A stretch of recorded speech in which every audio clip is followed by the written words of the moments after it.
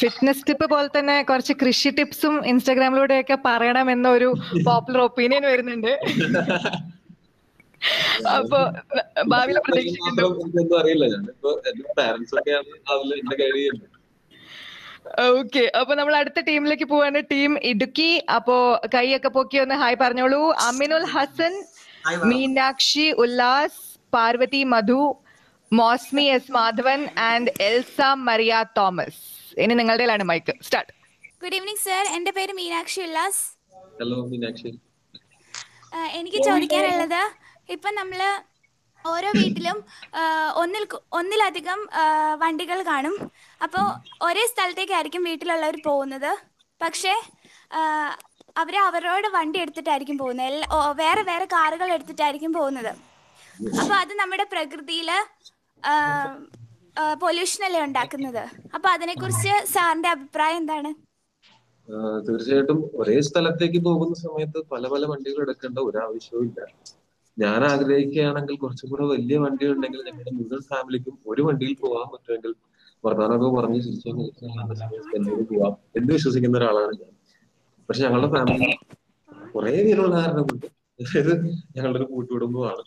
അപ്പൊ അത് കാരണം കൊണ്ട് ചിലപ്പോൾ ഒരു വണ്ടിയിൽ എത്ര ദിക്കി കയറ്റാൻ ശ്രമിച്ചാലും കയറാത്ത അത്രയ്ക്ക് ആളുകളുള്ള സമയത്ത് മാത്രമേ ഞങ്ങളൊക്കെ 2 വണ്ടികൾ എടുക്കാറുള്ളൂ. ശരിക്കും അതിന്റെ ആവശ്യമുള്ളൂ എന്ന് ഞാൻ കരുതുന്നു. കാര്യം ഇപ്പോഴത്തെ ഒരു സാഹചര്യത്തിൽ, കൊറോണയുടെ സാഹചര്യത്തിൽ വ്യത്യാസമുണ്ട്. ഒരു വണ്ടിയിൽ ഇത്ര പേർക്ക് യാത്ര ചെയ്യാൻ പാടുള്ളൂ എന്നുള്ള കുറച്ചുകൂടെ റെസ്ട്രിക്ഷൻസും കാര്യങ്ങളൊക്കെ ഉണ്ട്. ഞാൻ അതല്ലാത്ത ഒരു ജനറൽ ഒരു കാര്യമാണ് ഞാൻ ഉദ്ദേശിച്ചത്.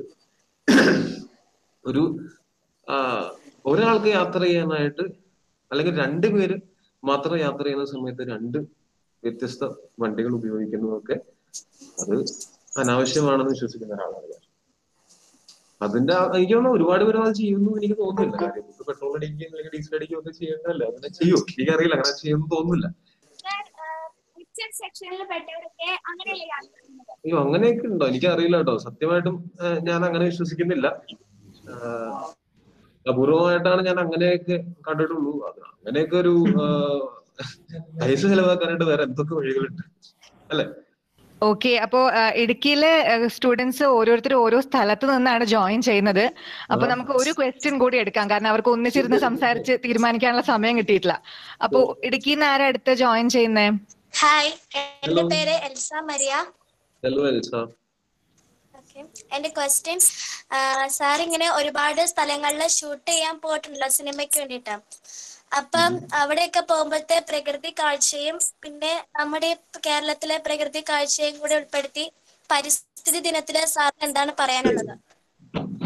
ഞാനൊരു കിലോമീറ്റേഴ്സ് ആൻഡ് കിലോമീറ്റേഴ്സ് എന്നുള്ളൊരു സിനിമ, അത് നമ്മള് ലോക്ക്ഡൌൺ ഒക്കെ വരുന്നതിന് മുമ്പ് റിലീസ് ചെയ്യാൻ വേണ്ടി വെച്ചതായിരുന്നു. പക്ഷെ ലോക്ക്ഡൌൺ കാരണം കൊണ്ട് റിലീസ് ചെയ്യാൻ പറ്റിയില്ല. അപ്പൊ ഞാൻ പറയാൻ ഉദ്ദേശിച്ചത്, ആ സിനിമയുടെ ഷൂട്ടിങ്ങിന്റെ ഭാഗമായിട്ട് ഞങ്ങള് കേരളം, തമിഴ്നാട്, ഗോവ, മഹാരാഷ്ട്ര, കർണാടക, ഗുജറാത്ത്, രാജസ്ഥാൻ, ഡാമൻ ആൻഡ് ഡ്യൂ, പിന്നെ ലഡാക്ക്, ഇങ്ങനെയുള്ള പല സ്ഥലങ്ങളിലും നമ്മൾ പോയി യാത്ര ചെയ്യുകയും ഷൂട്ട് ചെയ്യുകയും ഒക്കെ ചെയ്തു.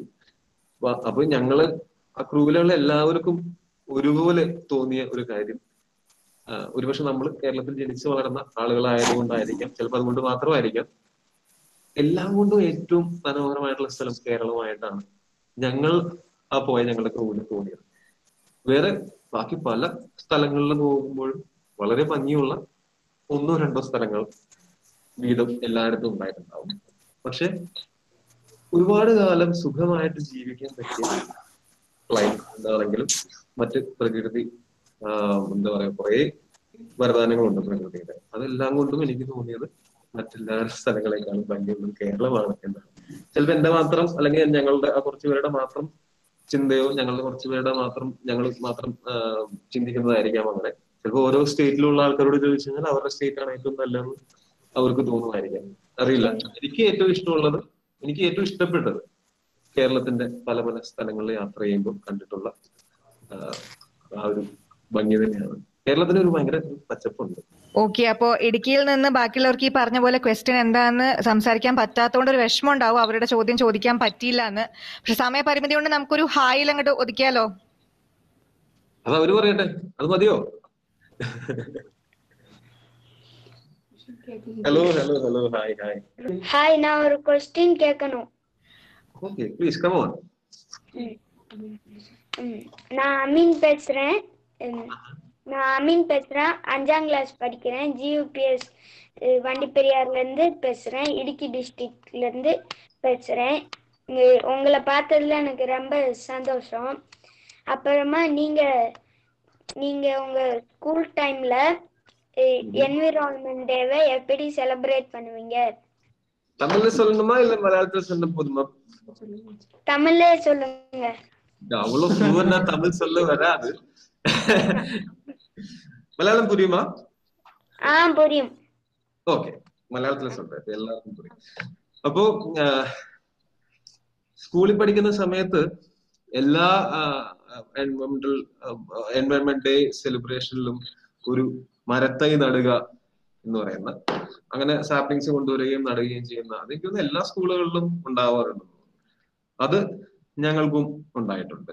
എന്റെ ഓർമ്മയിൽ അതാണ്. ഞാൻ +2 പഠിക്കുന്ന സമയത്തുള്ള എനിക്ക് നല്ല ഓർമ്മയുണ്ട്. +1 പഠിക്കുന്ന സമയത്ത് അന്ന് ഞാൻ അവിടെ സ്കൂൾ ലീഡറായിരുന്നു. അപ്പൊ അത് കാരണം കൊണ്ട് അവിടുത്തെ ആ മരത്തെ നടുന്നത് എന്റെ ഉത്തരവാദിത്വമായിരുന്നു. അപ്പൊ അന്ന് നമ്മൾ ആ ഒരു എല്ലാവരുടെയും മുമ്പിലുള്ള ഒരു ഷോ ഓഫ് എന്നുള്ളതിനപ്പുറം നമ്മൾ വേറെ ഒന്നും കരുതിയിട്ടില്ല. അപ്പൊ എല്ലാവരുടെ മുമ്പിൽ നമ്മളാണ് അന്നത്തെ മെയിൻ ആള്. അതായത് ഈ കുഴി കുഴിക്കുന്നു, മരം നടുന്നു. അപ്പൊ എല്ലാവരും നമ്മൾക്ക് ഒരു അറ്റൻഷൻ അതുകൊണ്ട് കിട്ടുന്നു. അത് മാത്രമേ ഞാൻ അന്ന് ചിന്തിച്ചിട്ടുള്ളൂ. പക്ഷെ കുറെ വർഷങ്ങൾക്ക് അപ്പുറം, ഇപ്പൊ ഞാൻ 2006 എന്റെ +2 പാസ് ഔട്ട് ആയത്. ഇതൊക്കെ കഴിഞ്ഞ് ഞാൻ അവിടേക്ക് ഇപ്പൊ പോകുന്ന സമയത്ത് ഞാൻ അന്ന് നട്ട ആ കുഞ്ഞു മരം ഇപ്പൊ വലിയ, ആ കുഞ്ഞ് തൈ ഇന്ന് വലിയ മരമായിട്ട് നിൽക്കുന്നു. അതൊക്കെ കാണുമ്പോൾ ഭയങ്കര സന്തോഷമാണ്. കുറെ വർഷങ്ങളെടുക്കും നമ്മൾ വെക്കുന്ന ആ ഒരു ചെറിയ തൈ വലിയ മരമാവാൻ. പക്ഷെ വലിയ മരമായി കഴിഞ്ഞിട്ട് അത് പ്രകൃതിയുടെ ഭാഗമായി നിന്നുകൊണ്ട് നമുക്ക് ഓക്സിജനും അതുപോലെ ഒരുപാട് കാര്യങ്ങൾ നമുക്ക് വേണ്ടി ചെയ്തു തരുന്നുണ്ട്. അപ്പോ എല്ലാ പരിസ്ഥിതി ദിനത്തിലെങ്കിലും മിനിമം നമ്മളെല്ലാവരും ഓരോ മരത്തെയെങ്കിലും നടണം എന്നുള്ള അഭിപ്രായക്കാരനാണ്. சார், உங்க வீட்ல எல்லாம் எப்படி இருக்காங்க? எல்லாரும் நல்லா இருக்காங்க, எல்லாரும் சௌக்கியமா இருக்காங்க. சரி சார், தேங்க்யூ. அமீனோட பேரண்ட்ஸ் எல்லாம் சௌக்கியமா இருக்காங்களா? நல்லா இருக்காங்க. ஓகே. எங்க அம்மா UPS ஸ்கூல்ல டீச்சரா தான் இருக்காங்க. Hello teacher. Hi. Hello. Hi, സുഖമാണോ സാറേ? സുഖാണ് സുഖാണ് സുഖാണ്. സാറിന്റെ പടങ്ങളൊക്കെ ഞങ്ങള് ഒരുപാട് കണ്ടിട്ടുണ്ട് sir. Thank you so much, thank you so much. അപ്പൊ നമുക്കിന്ന് അടുത്ത ടീമിലേക്ക് മൂവ് ഓൺ ചെയ്യാം. പത്തനംതിട്ടയിലെ കുട്ടികൾ അവരുടെ ടൈം ആയില്ലേ എന്ന് പറഞ്ഞ് ചെറിയ വാശി പിടിച്ച് അവിടെ ഇരിക്കുന്നുണ്ട്. അപ്പോ ഗായത്രി ദിലീപ് കുമാർ പത്തനംതിട്ട ടീമിന്റെ കൂടെ ആണെങ്കിലും ആള് ഇടുക്കി ടീമിന്റെ കൂടെയാണ് ഇരിക്കുന്നതെന്ന് തോന്നുന്നു. സോറി, കോട്ടയം ടീമിന്റെ കൂടെയാണ് ഇരിക്കുന്നത്. അപ്പൊ പത്തനംതിട്ട ടീമാണ് ഇനി അടുത്ത് സംസാരിക്കുന്നത്. ഗായത്രി ദിലീപ് കുമാർ, പിന്നെ Gayathri J Raj, Jayalakshmi S, Mitra Manoj and Parvathi R Nair. അപ്പൊ മിത്ര എസ് മനോജ് ആണ് ചോദിക്കുന്നതെന്നാണ് പറഞ്ഞത്. അപ്പോ സ്റ്റാർട്ട് ചെയ്തോളൂ. Hi sir. Hello, hi Mitra. എന്റെ ചോദ്യം ഇതാണ്: അച്ഛൻ എന്ന നിലയിൽ പരിസ്ഥിതി സംരക്ഷണത്തിന് താങ്കളുടെ മക്കളെ താങ്കൾ എത്രമാത്രം സപ്പോർട്ട്? ഞാൻ 100% സപ്പോർട്ട് ചെയ്യും. ഇപ്പൊ ഞാൻ അവരുടെ പഠിപ്പും അവരുടെ ഒരു ഫ്യൂച്ചറും ഒക്കെ ആലോചിച്ചുകൊണ്ടാണ് ഞാനിപ്പോഴും ഇവിടെ നിൽക്കുന്നത്. അല്ലെങ്കിൽ എനിക്ക് ആഗ്രഹം ഏതെങ്കിലും വല്ല ഭയങ്കര എന്താ പറയാ റിമോട്ട് ആയിട്ടുള്ള ഏതെങ്കിലും ഒരു ഏരിയയിൽ വളരെ സമാധാനപരമായിട്ട് ഫാമിലിയോടും കുറച്ച് പറമ്പും അതിന്റെ നടുത്തൊരു ചെറിയ വീടും കുറച്ച് കൃഷിയും കുറെ മൃഗങ്ങളും അങ്ങനെയൊക്കെ ജീവിക്കണം എന്നുള്ളൊരു ഫാന്റസി ആഗ്രഹമൊക്കെ ഉള്ള ഒരാളാണ് ഞാൻ. അതിപ്പോ എന്നെ സംബന്ധിച്ചിടത്തോളം ഇപ്പൊ ഞാൻ അതിനൊരു ഫാന്റസി ആയിട്ടാണ് എനിക്ക് തോന്നുന്നത്. പക്ഷെ എന്തെങ്കിലും എനിക്ക് അച്ചീവ് ചെയ്യാൻ പറ്റുന്ന ഒരു ഫാന്റസി അല്ലെങ്കിൽ ഒരു സ്വപ്നമായിട്ട് ഞാൻ അതിനെ കാണുന്നു. അപ്പോ എന്റെ മക്കള് തീരുമാനിക്കുകയാണ് നമുക്ക് വേറെ ഒന്നും വേണ്ട, നമുക്ക് നല്ല പ്രകൃതിയുമായിട്ടുണ്ടെങ്കിൽ എവിടെയെങ്കിലും പോയി ജീവിക്കണം എന്ന് തീരുമാനിക്കുകയാണെങ്കിൽ ഇന്ന് ഭാര്യയെ സമ്മതിപ്പിക്കുക എന്നുള്ളത് ബുദ്ധിമുട്ട് മാത്രമല്ല. ഉടനെ വിട്ട് ഏതെങ്കിലും നല്ല പ്രകൃതി രമണീയമായിട്ടുള്ള സ്ഥലത്ത് സന്തോഷത്തോടെ സുഖമായിട്ട് ജീവിക്കും. നെക്സ്റ്റ് ടീമിലേക്ക് നമുക്ക് കടക്കാം. എറണാകുളം ടീമാണ് ഇപ്പോ നമ്മുടെ കൂടെ ജോയിൻ ചെയ്യുന്നത്. അപ്പൊ എറണാകുളത്ത് നിന്ന് സെലക്ടഡ് ആയിട്ടുള്ള students Amaze Augustine, Adarsh B, Chinmayi S, Gopika CS എന്നിവരാണ്. എറണാകുളം അല്ലാത്തവരൊന്ന് മ്യൂട്ട് ചെയ്യണമെന്ന് റിക്വസ്റ്റ് ചെയ്യുന്നു. ടീം എറണാകുളം സ്റ്റാർട്ട് ചെയ്തോളൂ. ഹലോ സാർ, ഞാൻ ഹലോ അമീസ് അഗസ്റ്റിൻ കൊച്ചിന്നാണ്. ഹലോ അമേഷ്. സീഡിൽ പ്രവർത്തിക്കുന്ന വിദ്യാർത്ഥികളെ കുറിച്ച് സാറിന് എന്താ പറയാനുള്ളത്? പിന്നെ ജൂൺ 5 മാത്രമുള്ള പരിസ്ഥിതി സംരക്ഷകരെ കുറിച്ച് സാറിന് എന്താ പറയാനുള്ളത്? ക്ലിയർ ആയില്ല മോനെ. സീഡിൽ പ്രവർത്തിക്കുന്ന വിദ്യാർത്ഥികളെ കുറിച്ച് സാറിന് എന്താ പറയാനുള്ളത്? തീർച്ചയായിട്ടും സീഡ് എന്ന് പറയുന്ന ഈ ഒരു ഇനീഷ്യേറ്റീവിൽ പ്രവർത്തിക്കുന്നത് വഴി ഈ സ്റ്റുഡൻസിന് ഇതിനെ പറ്റി കൂടുതൽ ഒരു ബോധവൽക്കരണം ഉണ്ടാവും എന്നുള്ളതാണ് അതിൽ ഏറ്റവും വളരെ പോസിറ്റീവ് ആയിട്ടുള്ള കാര്യങ്ങൾ. കുട്ടികളെയും പങ്കെടുപ്പിച്ചുകൊണ്ട് ഇതുപോലെ പരിസ്ഥിതിയുടെ സംരക്ഷണത്തിന്റെ ആവശ്യകതയും അതുകൊണ്ട് നമുക്ക് ഭാവിയിൽ ഉണ്ടാകാൻ പോകുന്ന അനുഗ്രഹങ്ങളെയും ഒക്കെ പറ്റി നമ്മൾ കുട്ടികൾ ബോധവാന്മാരാവുക എന്നുള്ളത് വളരെ ഇമ്പോർട്ടന്റ് ആണ്. കാരണം ഭാവിയിൽ നിങ്ങളായിരിക്കും ഈ ഭൂമിയുടെ ഉടമസ്ഥർ, അല്ലെങ്കിൽ ഉടമസ്ഥർ എന്ന് പറയാൻ പറ്റില്ല, ഈ ഭൂമിയിൽ ജീവിക്കുന്ന നമ്മളെപ്പോഴും എല്ലാവരും താൽക്കാലിക ജീവിക്കുന്ന ആൾക്കാർ നമ്മളൊക്കെയാണ്, അല്ലെങ്കിൽ നിങ്ങളൊക്കെയാണ്, അടുത്തൊരു ജനറേഷനൊക്കെയാണ്. അപ്പൊ ആ ഒരു രീതിയിൽ നോക്കുമ്പോൾ സീഡ് എന്ന് പറയുന്ന ഈ ഒരു ഇനീഷ്യേറ്റീവുമായിട്ട് ബന്ധപ്പെട്ട് പ്രവർത്തിക്കുന്ന കുട്ടികൾ ഭാഗ്യവാന്മാരും തീർച്ചയായിട്ടും ഇതിൽ പ്രവർത്തിക്കാത്ത മറ്റുള്ളവർക്ക് മാതൃകയാവേണ്ടവരും ആണ്. പിന്നെ ജൂൺ 5 മാത്രമല്ല, നമ്മളെ സംബന്ധിച്ചിടത്തോളം നമ്മൾ ജീവിക്കുന്ന നമ്മളുടെ പ്രകൃതി അല്ലെങ്കിൽ നമ്മളുടെ ഭൂമി ജൂൺ 5 മാത്രമല്ല, വർഷത്തിലെ എല്ലാ ദിവസവും എല്ലാ വർഷവും സംരക്ഷിക്കപ്പെടേണ്ടതാണ്. പക്ഷെ നമ്മൾ അതിനു വേണ്ടി പ്രത്യേക ഒരു ദിവസം ഉള്ളതുകൊണ്ട് നമുക്ക് ഇങ്ങനെ ഒരു കോൺവെർസേഷൻ എങ്കിലും ഉണ്ടാവുന്നു. ചിലപ്പോൾ ഈ ജൂൺ 5 ഇല്ലായിരുന്നെങ്കിൽ അതും ഉണ്ടാവില്ലായിരുന്നു. ഇപ്പൊ ഇത് കാരണം കൊണ്ട് നമുക്ക് ബോധവൽക്കരണം ഉണ്ടാവുന്നു, നമ്മളെല്ലാവരും ഇതിനെപ്പറ്റി ഇപ്പൊ ഡിസ്കസ് ചെയ്യുന്നു. അപ്പോ ഇന്നത്തെ ഡിസ്കഷൻ എന്ന് പറയുന്നത് വർഷം മുഴുവൻ പ്രവർത്തിക്കാനുള്ള ആശയങ്ങളും ആർജവും ഒക്കെ നമുക്ക് ഉണ്ടാവാൻ വേണ്ടിയിട്ടാണ്. നേരത്തെ നമ്മുടെ പത്തനംതിട്ട ടീമിൽ ഗായത്രി ജെ രാജ അൺമ്യൂട്ട് ചെയ്ത് തുടങ്ങിയിരുന്നു തോന്നുന്നു അല്ലെ, നമ്മൾ നെക്സ്റ്റ് ടീമിലേക്ക് പോകുന്നതിന് മുന്നേ. അപ്പൊ വേഗം ചോദ്യം ചോദിച്ചോളൂ, start ചെയ്തതല്ലേ? Okay. Hi sir. Hello hello. എന്റെ പേര് ഗായത്രി, ഞാൻ പത്തനംതിട്ട ജില്ലയിൽ നിന്നാണ് വിളിക്കുന്നത്. ആദ്യം തന്നെ ഞാൻ ഭയങ്കര ഒരു ഫാനാണ് സാറിന്റെ. പിന്നെ എന്റെ കസിന് ഒരാള് സാറിനോട് ഹായ് പറയണമെന്ന് പറഞ്ഞു. ആ കസിനോട് എന്റെ ഹായ് അറിയിക്കൂ. സാർ, എനിക്ക് ചോദിക്കാനുള്ള ചോദ്യം, സാറിന് കുട്ടിക്കാലത്ത് ഒരുപാട് ഇത് പ്രകൃതിയുമായിട്ട് ഇതുണ്ടെന്ന് പറഞ്ഞു. അത് അന്നുള്ള ഒരു എക്സ്പീരിയൻസ് പറയാവോ? ഇപ്പോ ഞാൻ നേരത്തെ പറഞ്ഞ പോലെ എന്റെ അപ്പൻ വക്കീലാണെങ്കിലും എന്റെ അപ്പന്റെ അപ്പനൊരു കർഷകനായിരുന്നു. കുറച്ച് കൃഷിയൊക്കെ കാര്യമായിട്ട് കൃഷി ഉണ്ടായിരുന്ന ആളായിരുന്നു. അപ്പൊ അപ്പനെ ആൻസിസ്ട്രൽ പ്രോപ്പർട്ടി ആയിട്ടും അല്ലാതെയും അപ്പനായിട്ട് വാങ്ങിച്ചിട്ടുള്ളതായിട്ടുള്ള, എനിക്ക് തോന്നുന്നു ആൻസിസ്ട്രൽ പ്രോപ്പർട്ടി വളരെ കുറവും അപ്പനായിട്ട് കഷ്ടപ്പെട്ട് ബുദ്ധിമുട്ടിയും ഞങ്ങൾക്ക് വേണ്ടി കരുതി വെച്ചിരിക്കുന്നത് അങ്ങനെ കുറച്ചും കൂടെ. അപ്പൊ അവിടെയൊക്കെ കുറെ കൃഷികൾ ചെയ്തിട്ടുണ്ട്. ഒരു സമയത്ത് ഇപ്പൊ എപ്പോഴും ഈ പെട്ടെന്ന് പോപ്പുലർ ആയിട്ട് വരുന്ന ചില കൃഷികളുണ്ടല്ലോ, അതൊക്കെ കൃഷി ചെയ്തിട്ടുണ്ട്. കച്ചോലം, ഇഞ്ചി, സഫൈദ് മുസ്ലി, വാനില.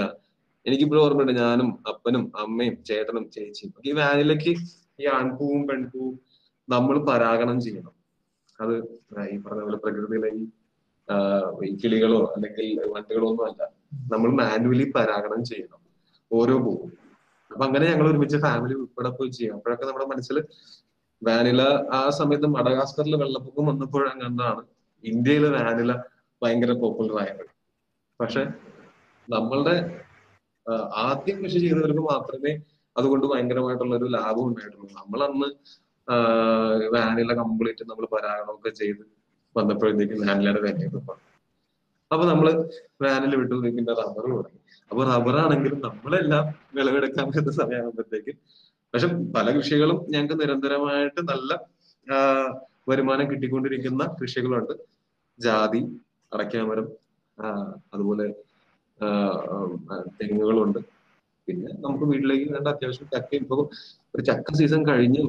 നമ്മളൊക്കെ പണ്ട് വെച്ചിട്ടുള്ള പ്ലാവൊക്കെ ആയിരിക്കും, എനിക്ക് ഓർമ്മയില്ല. പക്ഷെ ഒരുമാതിരിപ്പെട്ട ചക്ക, മാങ്ങ, പിന്നെ കുറെ വാഴക്കൃഷി ഉണ്ടായിരുന്നു. അപ്പൊ എന്റെ അപ്പൻ അത്യാവശ്യം നല്ല അധ്വാനിയായിട്ടുള്ള ഒരാളാണ്.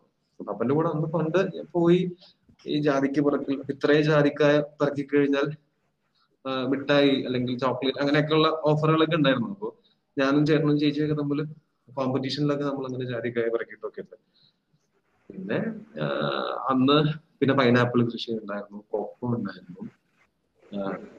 അതൊന്നും ഇപ്പൊ ഇല്ല. ഇപ്പൊ ജാതി, അടയ്ക്കാമരം ഇതാണ് പ്രധാനമായിട്ടുള്ളത്. കശുമാവ് ഉണ്ടായിരുന്നു. അപ്പൊ എല്ലാം അപ്പനെ ഇങ്ങനെ പുതിയ പുതിയ കൃഷികൾ ചെയ്യാനായിട്ട് ഇഷ്ടമുള്ള ആളാണ്. ഇപ്പോഴാണെങ്കിലും ഞങ്ങളെക്കാളും ഊർജ്ജസ്വലമായിട്ട് പോയി കൃഷി ചെയ്യുകയും ഒക്കെ ചെയ്യുന്നതാണ്.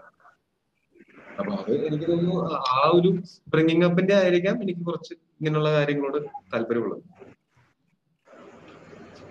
സാർ പിന്നെ എന്റെ അമ്മ ഭയങ്കര ഫാനാണ് സാറിന്റെ. ഒരു ഹായ് പറയോ?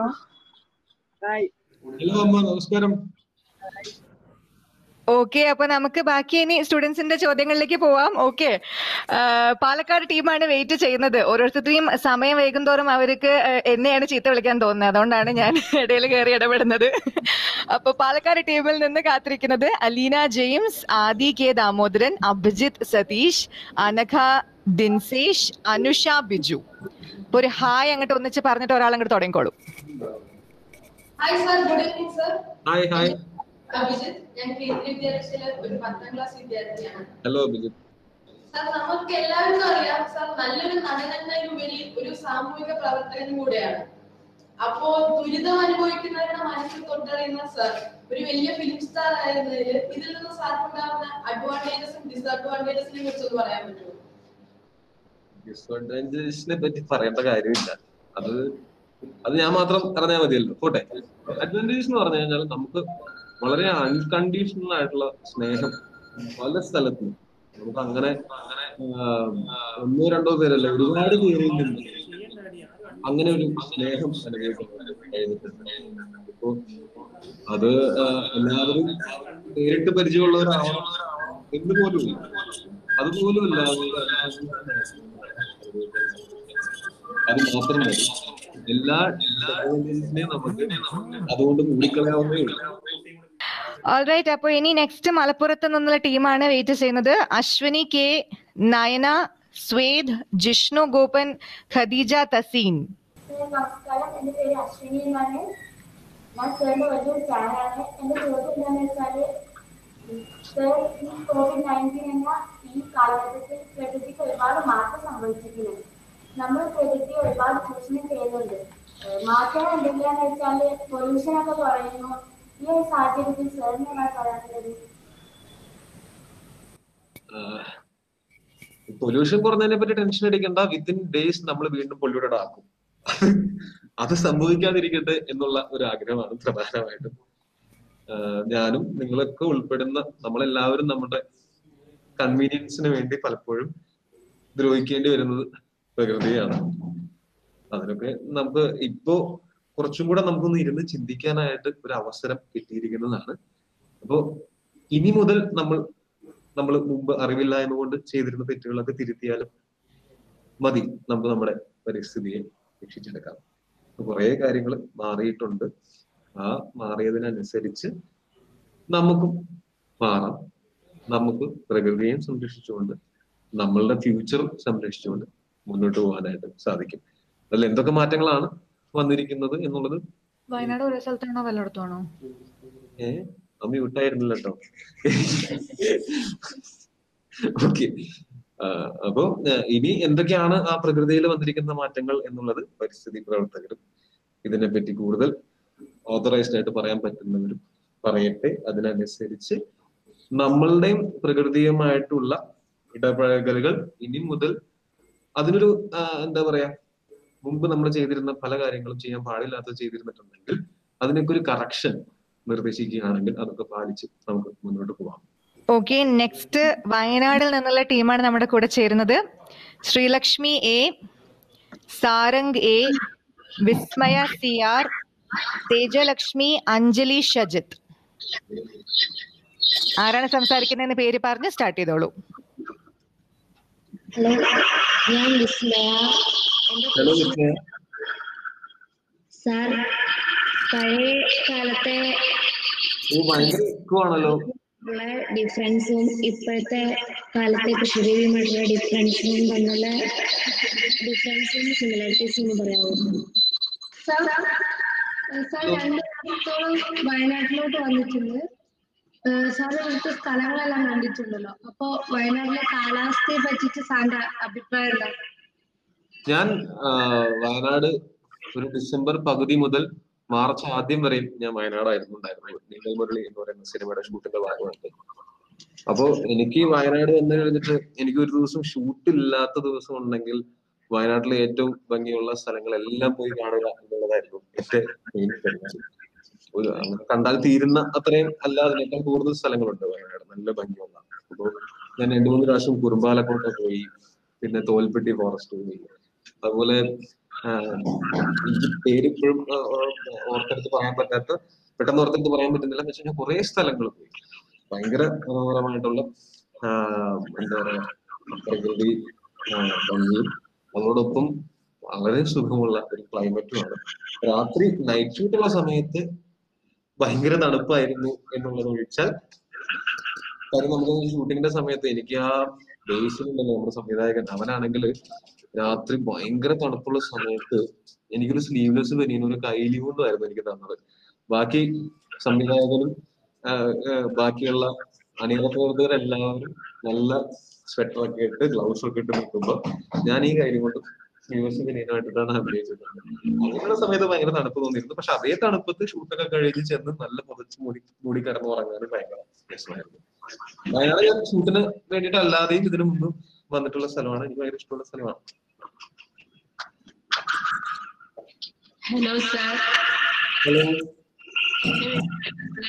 സാറ് നേരത്തെ പറഞ്ഞ പോലെ പേര് വിളിക്കാത്തവർക്ക് ഒരു സ്പെഷ്യൽ ഹായ് ഉണ്ട് പറഞ്ഞു. വയനാട്ടിന്റെ ഇതിൽ പറഞ്ഞപ്പോൾ എന്റെ പേര് പറഞ്ഞിട്ടില്ല. മലപ്പുറത്തെ നിന്നാണ് എന്റെ പേര് പറഞ്ഞത്. ഹായ്. വയനാടാണെങ്കിലും മലപ്പുറം ആണെങ്കിലും നമ്മളൊക്കെ മലയാളികളല്ലേ, അപ്പൊ കേരളത്തിലെ എല്ലാവർക്കും ഹായ് പോരെ. എല്ലാ സീഡ് പ്രവർത്തകർക്കും സാറിന് ഒരു സ്പെഷ്യൽ ഹായ് കിട്ടിയിരുന്നത്.